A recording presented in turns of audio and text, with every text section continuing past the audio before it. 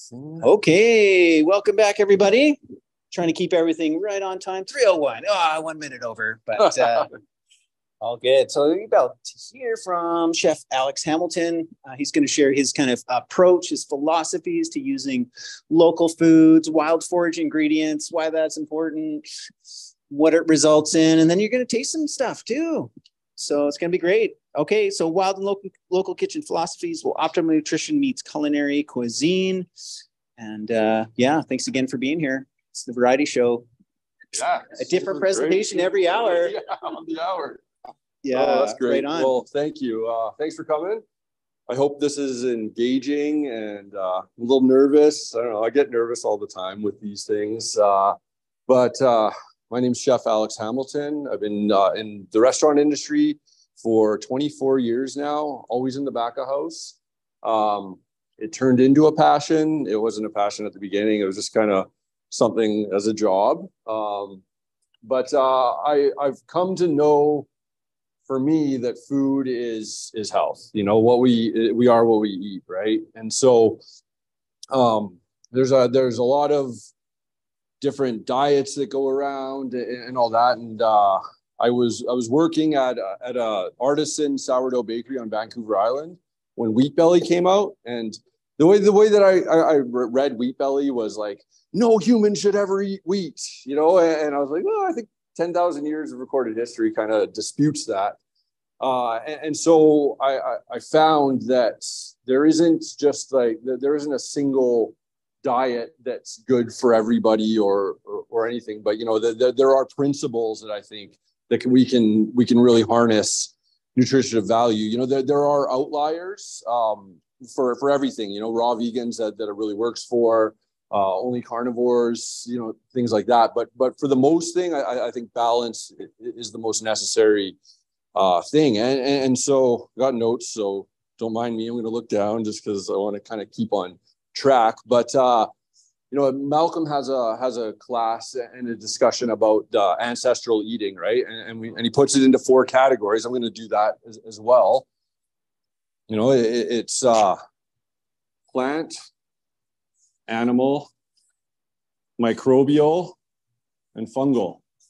You know, and so a lot of the time with these really these ancestral diets, these are all present, you know, and all in a good balance, you know, because then also we have the 4 seasons. And so I like to look at things eating seasonally as well, right? And so on this wheel, though, because I'm going to talk about flavor as well, right? And so a lot of the time people don't realize that there is like we have the 4 flavor or the 5 flavors. So we got bitter, we got salty, we got sweet,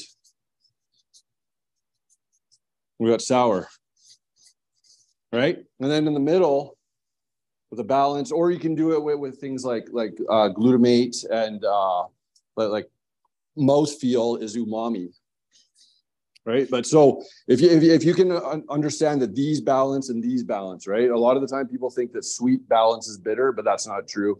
You can have a very sweet, very bitter thing, but if you add salt to it, it will balance that, right? And so you can either get this from things like seaweed, tomatoes, liver, like seared meat, because there's something called the Maillard reaction.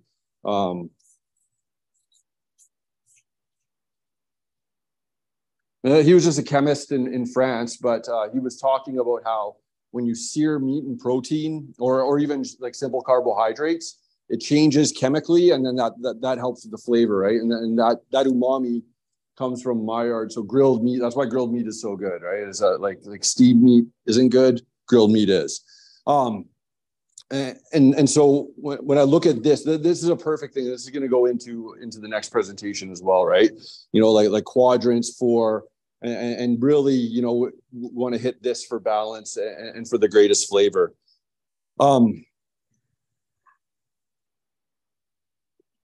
We are going to pass around some stuff.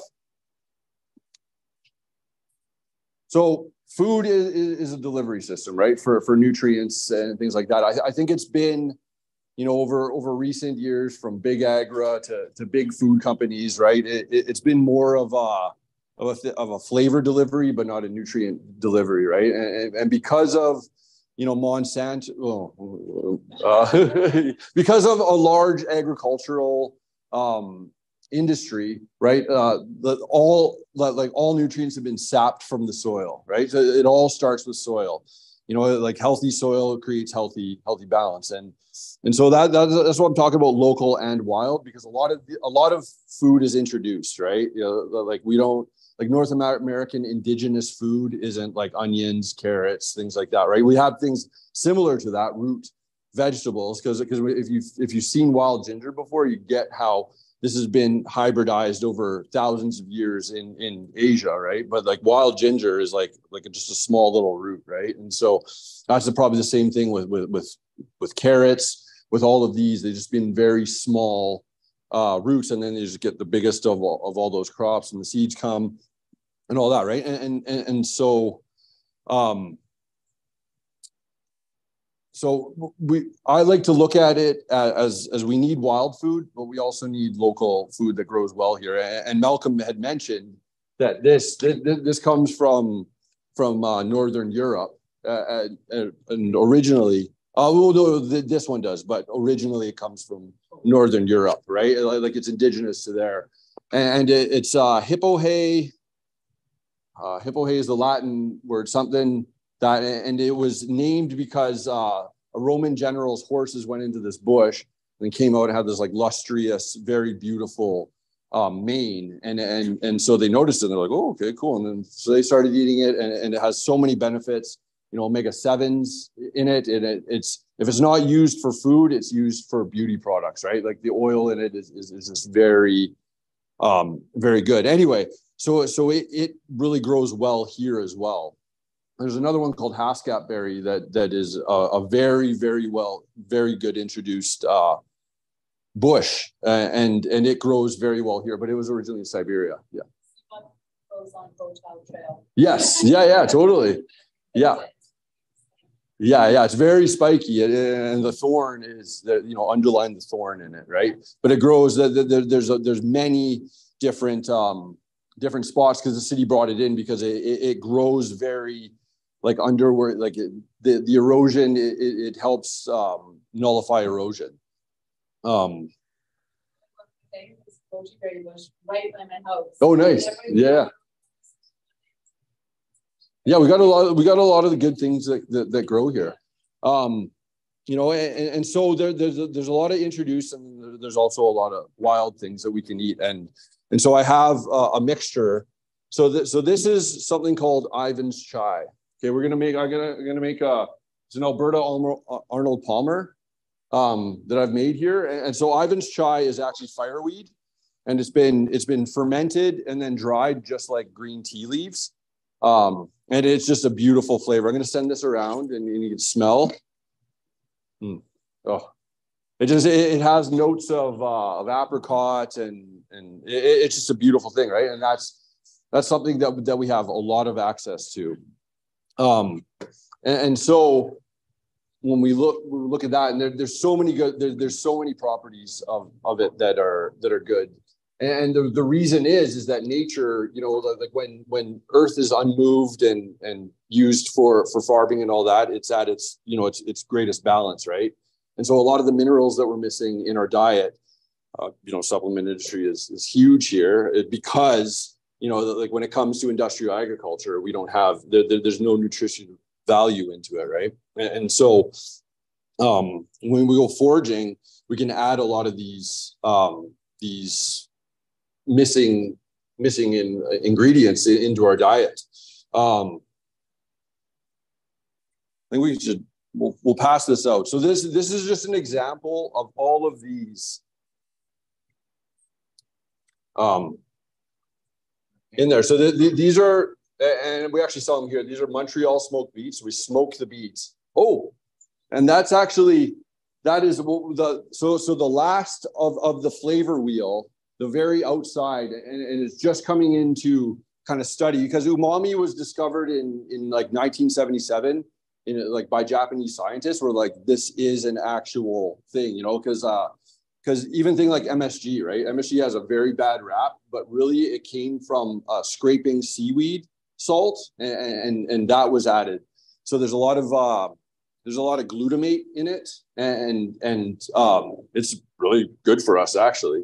But like when in an industrial process, it isn't as good, but it does the same effect as the Japanese cuisine. And around that, I like to say is smoke. And smoke is the sixth flavor. And what that does is it triggers in our primordial brain that, oh yeah, this is cooked, so it is good to eat. And for the most part, when you cook things, it will be good. Just like the flavor smoke, yeah. Wood fire smoke? Yeah, wood. No, like wood fire smoke. So like a smoke, the traditional way, right? And across ancestry, there's been tons of things of smoke as preservation method, and also I don't know anybody who has come and told me that I don't like the flavor of subtly smoked things. Like almost everybody that I've encountered really does. I mean, there's the few contrarians that are like, yeah, I don't like it, just because. But most people, like, it just adds something, right? And especially when it's kind of encapsulate like a well-balanced meal with the umami, with the sweet, with the sour, with the we got everything balanced. You add a little bit of smoke, and people are like, I don't know why, but I love this. All right. Well, maybe we should give a little introduction to what's being passed around. So first we had the Ivan's chai. So that's fireweed.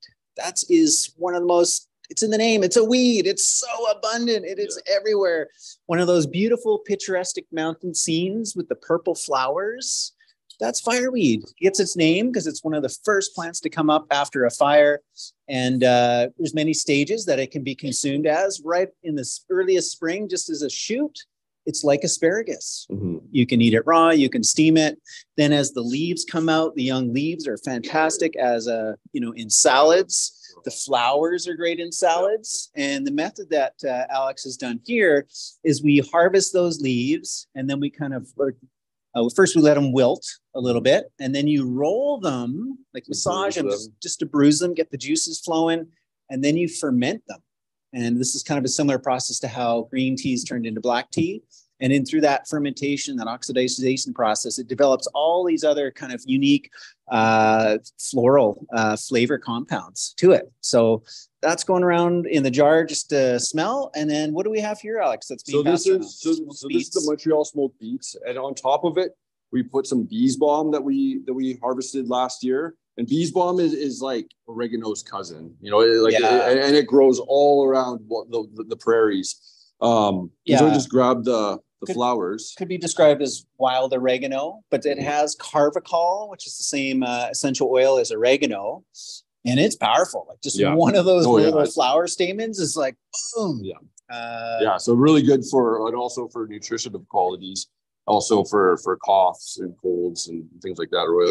Oil of oregano. In fact, Monarda or the wild bee balm into honey, that's a great winter cold flu remedy. And actually, I do have over there. I do have a few vinegars. Oh yeah, let's grab those. Do you want to grab those? Because we harvested all the flowers, which is, I'll get into color because color is another very good one to be cooking with color. That's a huge principle. Oh, it's dripping. So here is the bees balm vinegar, right? And so everything has pigment, right? And pigments are all chemical constituents. And so anthocyanin is the one that really makes things purple. And anthocyanin is just great in varying degrees. But that's what gives it that nice bright pink. When introduced to an acid, it will turn very bright, and so that's the same thing as berries. Yes. So the question was, did we use an apple cider vinegar here? And yes, that is an apple cider vinegar. If you wanted to preserve that color even more, you could use like a white rice vinegar or mirin. There's even, I think it's probably the best. And then it makes the color pop like super purple. Whereas the apple cider's got a little bit of a tinge to it itself. So it mutes it a little bit, but you can get a nice hopping pink. Yes, totally. Yeah. And then so also on that is spruce tips that we had just dried. So a lot of the time, like rosemary, thyme, parsley, all of these are like, oh, they're in all cooking. Mediterranean cooking is full of it. And the reason is because it was indigenous and wild around there, right? And it was, same kind of flavor. We'll send this around. I mean, it's different, right? But it's the same kind of idea. We can use these herbs that we can that grow. These are the spruce tips that come out right before shoot out, and they're little buds, and they're amazing to eat. And we use them in a variety of ways here. My absolute favorite being the spruce tip soda. Oh yeah, totally. Yeah, because it's got this like earthy. It's like the Mountain Dew of the Light Cellar. So that's like. Why do you fireweed that prevent fireweed? I think from Russia, and I believe because the way to refer to a Russian person, in like the 40s and 50s was Ivan, just like as a colloquialism, and so I think that's just Ivan's chai is like because the Brits would especially call. Oh, Ivan, you'd refer to any Russian person or Russia as a whole would be Ivan. And so, the chai masala from India was very popular in there. And then, Russians, but they'd hear about it because it's like fireweed is prolific in Russia as well, right? Because it's the same kind of terrain, same kind of climate. Yeah, a lot of Brits. Yes. Yeah, exactly. Yeah, what you looking for? Just maybe stir it again. Okay. So we're gonna send it around. So one of the things that I kind of want to impart is replacing, because you got these flavor wheels, right? And if you can break down a dish, like let's say, even Arnold Palmer, which is traditionally green or like black tea made into iced tea and lemonade, right? And so none of those things grow here. So what are we gonna do? Well, we can replace it by finding the different things. So this is just brewed fireweed tea, sea buckthorn as the sour, and then the sweet is just the honey. And so I mix that together, and we have an Arnold Palmer that is a little bit more local. Because so for me, I'm very passionate about local. I think local is the way out of most of the problems that we face, right? Everyone's like, oh, the supply chain is crashing, and a lot of our suppliers are like, well, not for us. We can easily kind of get everything here, and so I try my best to have an ethos of 75% local, because I don't want to forsake it, now. Like we have so many great things and powerful medicines that come to us. So, it's like 100% local is just, it's unattainable, I believe. But, when we get into like 75%, then it's like, it's not being like absolutely zealot about it, and so, local just is absolute best, and we have so much at our disposal. Like vinegars are very good, and if we use the fermentation process, we can make vinegars very easily. Like we were making at a restaurant I was working at, we were making because there's so many crab apples, making apple cider vinegar through the crab apples, and so then we have access to all this sour. And then you can preserve and all that. The one that is a little bit tougher is the salt.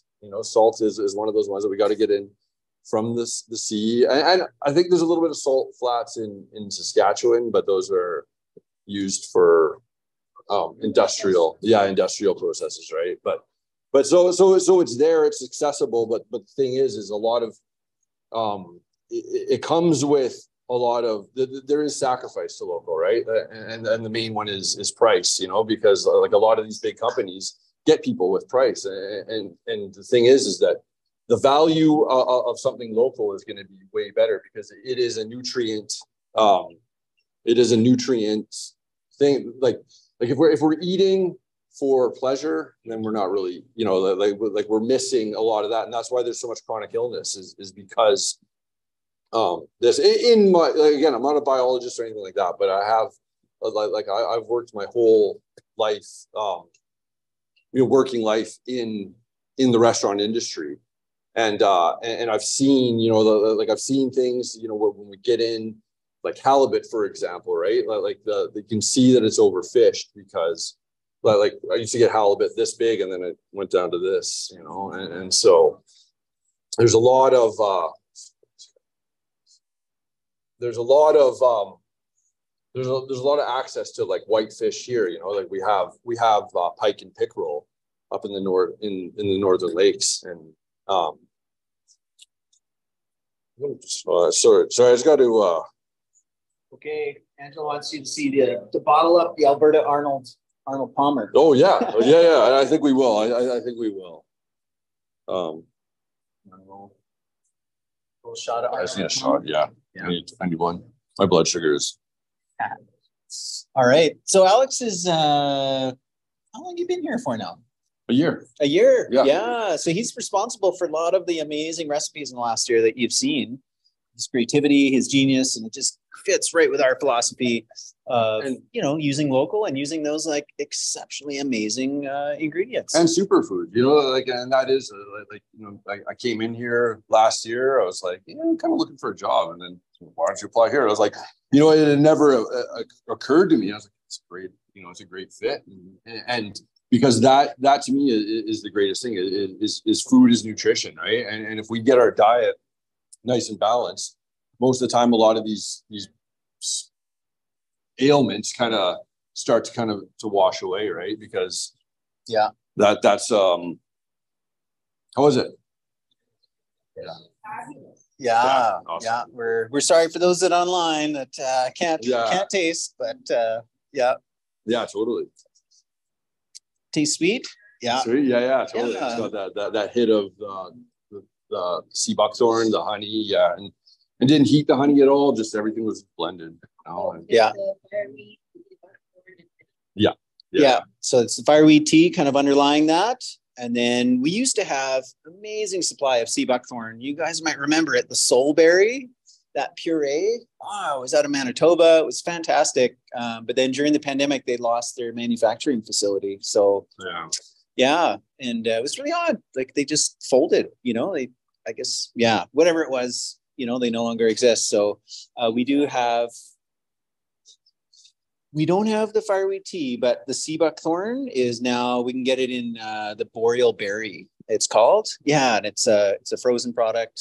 But so this year it is my mission. Like I want to get a line of Ivan's Chai, at least for a little bit, right? Like a seasonal kind of thing that we could get. I don't want to promise it yet, but it is one of those things, you know, get out in the woods, you know, and do it. You know, Kananaskis is just full of it, like especially on Route 66, you know, Highway 40, those all have huge access to it, especially when you go to Crown Land. And we have in fireweed, again, it's a weed, it's everywhere. And so it's one of those things. I'm gonna like up my game because it's one of those challenges. Like I'm out all the time. Lan and I were out yesterday and with a class with Julie Walker and wild harvesting, and everything's got a season and one has to be on it in terms of gathering and preparing. So fireweed is going to be on top of the list, and more bee balm and Marlarda. So Angela online wanted a quick clarification. Did you use sea buckthorn berries or the powder or what? Sea buckthorn berries, but the powder can also work. But I just blended the berries with the honey, a little bit of water, and then strained it because the seeds are in there. But the seeds are also highly nutritious because they have omega-7s in them actually, which is like pretty rare in a plant. And just a great balance of omega-3 and things like that. So. Yeah. Leanne, you had a question?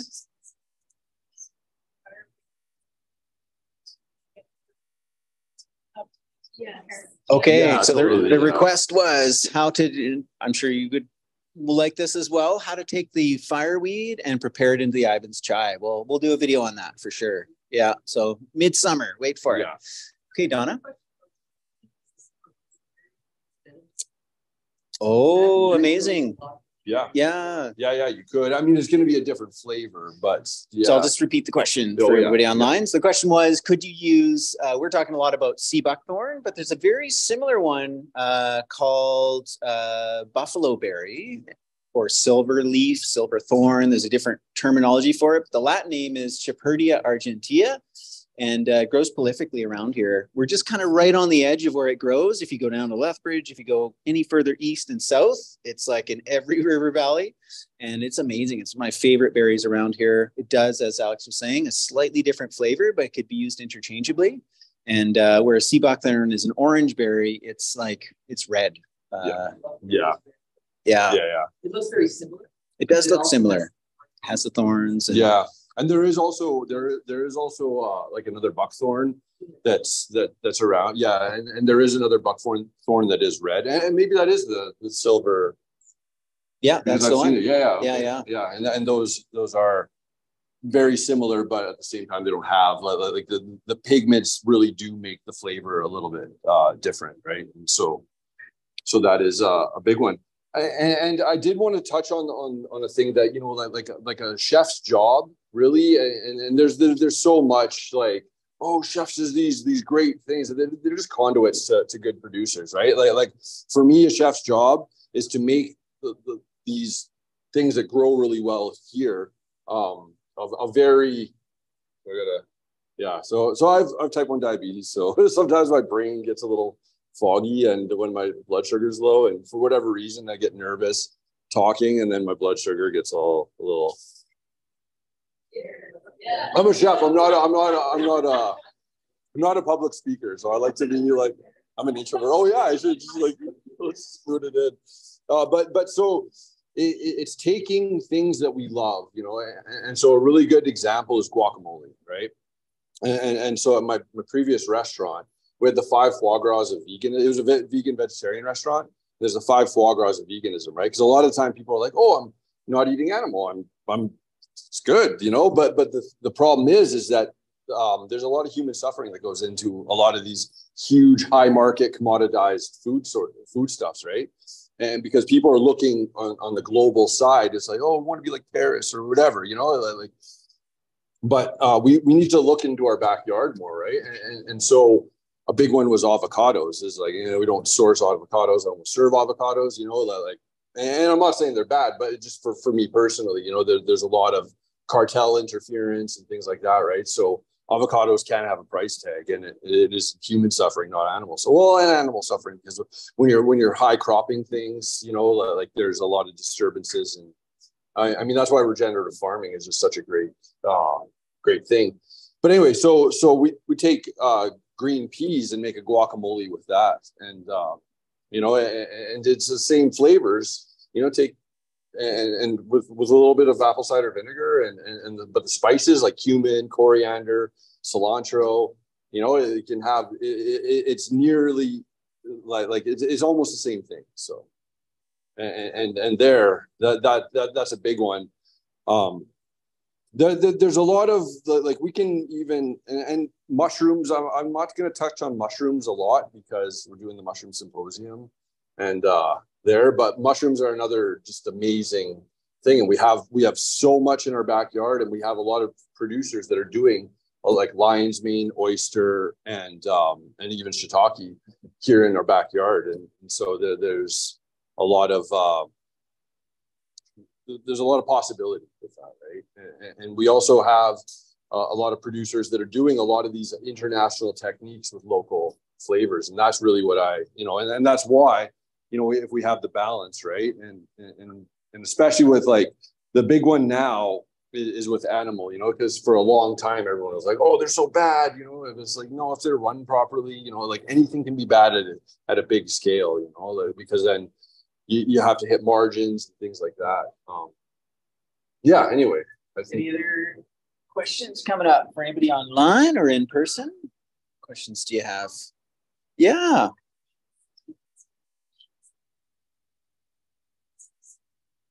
Oh, for spring. Okay. Yeah. Well, he mentioned one, you know, fireweed shoots are amazing. They're great. And then we do have a little bit of wild asparagus that kicks around. And so, but the problem is that, you know, spring in calendar sense is a little different than spring in you know, like we're almost getting into summer when spring approaches. So, but because technically it's the equinox Yeah, tomorrow is it full on at 3 p.m. But we won't really see spring ourselves. We can feel it. Yeah, but it's gonna be a little later. I mean, spruce tips. Spruce tips are that's an amazing one. But again, that's probably going to be June. Yeah. A lot of these things. So wild asparagus, spruce tips, fireweed, dandelion, of course. Dandelion, a lot of those early greens like chickweed, pine pollen. Fiddleheads, not so much. Yeah, they're a little bit more coasty and need a little bit more coastal, but we do get some nettles. Yes. There are patches of nettles. There's spots, again, not as abundant as in BC, but nettle can be another good one. I'm really going to explore pollens this year. Yes. Actually, I've been into pine pollen for a long time. And then the last couple of years, I'm like, well, what about spruce pollen? Yeah, why not? We have over up on the top shelf there. To the right, preserved spruce buds. Now, bring that over. You get them at the very right time. I mean, it's like there's a week window where they're because they get a little bit grainy and coney. But if you get them right before, see, they kind of look like strawberries. I'll pass it around. So what this is the male catkin, and it's the pollen producing part of the plant. Comes out in the spring to then fertilize the female, which are the cones. And so pine pollen, they get huge. Like they're really easy to see, harvest. They're loaded with pollen. For a spruce, like these are actually really, really big. Yeah. And, it's like the nail of your pinky is kind of about the size. And, they're sort of harder to pick. There's less pollen in there, but they're just as amazing. So we've been working with pickling them the last few years. And it's an amazing vegetable, spring vegetable. And just a powerhouse. Yes. Spruce, yeah. Really good question. So the male catkins that contain the pollen, it's best to pick them just before they open. So that was a question of whether you pick them before or after. As soon as they open, it'll take anywhere from a few hours to a day or two at the most, and they've released all their pollen. It can happen like that. You'll see like yellow scattered everywhere. That's not very nutritious pollen. So we like to pick them just before they open because they still contain all that pollen, but they're ripe enough that it's ready to be picked. And talk about sustainable. The most common conifer tree around you'll see throughout Calgary is spruce. They're everywhere. And there's no way we're going to get all the way up and down every single tree. So just picking a few, go to town. I mean, it is 100% a sustainable food in that regard. That is my goal this year is to have enough pine pollen to last a year, because pine pollen is just one of those like powerhouse foods, and sprinkle it on things. I mean, we got some vinegar because even after they open, I like to put them in here just to get the kind of the last remnants. You use everything, right? And so, pickled in vinegar. Yes. Yeah, but that's a good question. So these ones have been pickled in vinegar. We also do it in where we actually ferment them, and they pickle themselves in the salt water. So lactofermentation. If you want to smell it. Yeah. Okay. So that is powerful. Now, all right. So what other kind of spring foods, spring vegetables? I'm trying to think. There's a lot of shoots are really the thing for spring. It's like what on the walks that Malcolm does. A lot of times talks about where the energy in the plant is, and that's where a lot of the flavor is going to be, and so spring is great for like leaves and shoots. Summer is abundant with, berries and fruits and things like that. And also with fall. And then in winter, that's more of the preserved, and that's seasonally eating is a lot of the time using the preserved foods that we have. And then spring is also the tail end of those preserved foods. Yeah, and the energy of that carries forward. I was doing a plant walk with Julie actually last year. It was in August, and it was about the 15th. And again, our seasons are very, different, shall we say, than the calendar. It's like, here we are, we're still summer. And she's like, oh, I'm just feeling that transition. It was like August 15th. Transition. And it's like true. It's like that first kind of cold morning comes in middle of August and you can feel it. And so she's just going right with the seasons. And I was like, I'm not. I was like taking I was taking pine pollen every day. And I was like, I'm feeling the spring. I'm like ready to go here. So that's another kind of technique of, when we capture these foods, like it holds an energetic, it holds a power that we can kind of call on anytime. Totally. So a couple more questions online. Sherry Lynn asks, do you do anything with willow? Willow? No, actually, you know what? I haven't. What's that? Sorry? Furniture. Yeah. yeah, totally. Yeah. But willow is actually the white willow bark with the salicylic acid is one of the first pain relievers, and that actually started the whole pharmaceutical industry. You didn't know that? So it was because the same. So if anybody knows how they make cocaine, and a lot of people have seen, in the movies and all that, right? That's a pharmaceutical process, and that's how they do most pharmaceuticals. That's how they get the pinpointed constituent is through petrochemical process, right? And so the first one was salicylic acid, and it was taken from the white willow bark. And then John D. Rockefeller actually started the first pharmaceutical company because he's like, oh, we can't patent natural, like anything natural, but we can patent this, this pinpointed thing. And so we got pharmaceutical companies, and that's why they're still here today. Anyway, that's my tidbit about willow. Yeah. So another question, is spruce tip jam a thing? And just to clarify, we've been talking about the spruce catkins, the male pollen cones. What we passed around originally was the spruce tips, that fresh green shoot that comes out in the spring, the needles. Yeah. So is spruce tip jam a thing? Is it a thing in your world? It's not in my world. Spruce tip jelly? Add it to, but like there does need to be something. Like I when I think about jelly, I think of like the whole thing, like cooked down, and that could be a thing. But I've never actually done it. Like we add it to berries and fruits, but not as itself. But that could be a thing. Where totally, some people do it for sure. Yeah. A lot of recipes online. Spruce tip jelly, like not a jam. Yeah, we're in the sugar, right? Yeah. Oh, yeah, and that, yeah, totally. And that would be to steep it into something.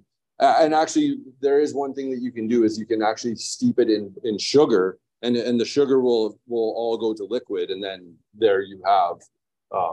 I think that would be the process. Yes. Yeah, totally. Okay, another question over here, Anya. I'm not sure if you already mentioned this or not, but like springtime, what are your go-to mushrooms maybe that might be popping up?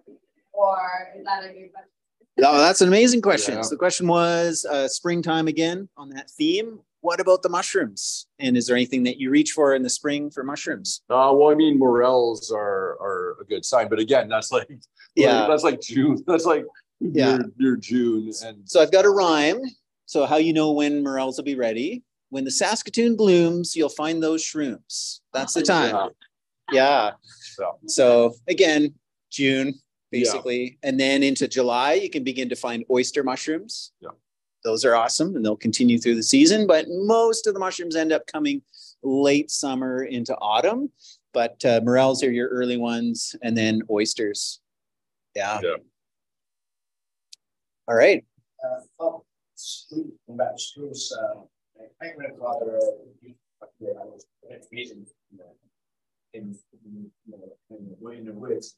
But, my grandfather used to go and take sap out of spruce. Ah, yes. You chew it. It's like gum. Yeah. Okay, Like great. Right, totally. Okay, awesome. So the comment in the question about spruce, he's mentioned his grandfather would take the sap from spruce, and then you can like chew on it, and it acts as a nice little gum. It is amazing. It's tough to work with culinarily because it's so resinous and we get very sticky, but you can do extractions of it in oil or alcohol will pull it. Typically, it's used a lot topically. Yeah, mix it with honey. Yeah. Yeah, another thing. But it's different than the maple sap. So like it's technically described as like a pitch or a resin. It is the sap. It's basically, it forms as a response to a wound of the tree, and it gets very sticky and hard and resinous. And it's a little bit different than maple or birch in the sense. Yeah. Yeah, totally. And maple's unique in that it is quite sweet, and you can take the maple water, and it's about a 25-to-1. So you take 25 liters of fresh maple, they call it water, or the fresh sap that's running in the spring, and you reduce that down to 1 liter of maple syrup. Birch is another tree that's used commonly, and that's 100-to-1 ratio. So it takes 100 liters to create 1 liter. It's not as sweet. And that's like pretty far north. Like it is, yeah. Like when we have it. Yeah, but birch is amazing too. Actually, I forgot to bring some. I wanted to bring some out because that's a great sweetener. Yeah, so in that process of reducing, it is heat. So eventually they're boiling off the water and concentrating down the sugars. Yeah, in both birch and maple syrup. Really good question. Could you consume any tree sap? I better not say yes, but I can't think of any off the top of my head where you wouldn't want to. Maybe the yew tree. Well, yeah, yew tree. Like resin. Yeah, like aspen will be really bitter. And there's actually, you can actually have something of a coniferous bread. There's in between the bark and the wood, the live wood, there's a layer that you can actually scrape, and that it has it has protein, it has everything, and it's like a survival thing. But I would love to cook with it, just cook with it. Well, in fact, you didn't know this, but right when you started, Lynn had brought in some pine bark sourdough crackers. Oh, nice. And I got to taste one. Oh, so great with the 45 minutes ago, I was eating pine bark crackers. Yeah. So there's a lot we can do with the trees. Yeah. Sorry.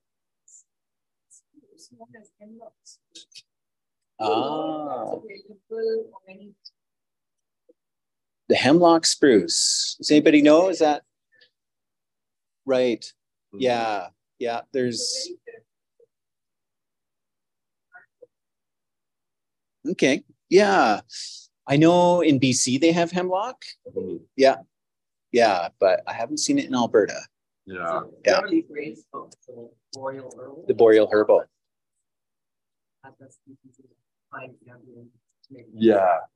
Yeah. Cool. Yeah. Which is a great book. The Boreal Herbal by Beverly Gray. Yeah. She's got the jams and the jellies and the crackers and all that stuff in there. Yeah. Okay. Well, we better wrap it up. Yeah. We're going to take 15 minutes to kind of switch it over. So our next presentation at 4:00 will be Mixology as Medicine, Craft Cocktails and Cocktails with Herbal Ingredients. So you want to stick around for that. It'll be on a similar theme. Let's give Alex a round of applause for sharing. Right on. You're out.